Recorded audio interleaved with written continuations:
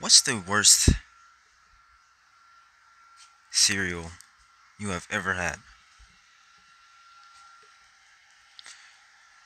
Well, for me, it's crispy hexagons. Crispy fucking hexagons. Now, it's actually appalling how bad this fucking cereal is. It's really fucking bad. And like if you just taste it without sugar, it is awful. And guess what? Running low on sugar. And then I was looking for some milk.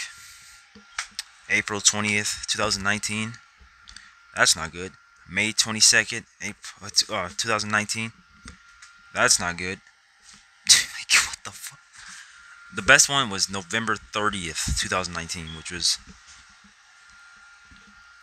But the others, terrible. I'm actually about to show you guys these crispy hexagons.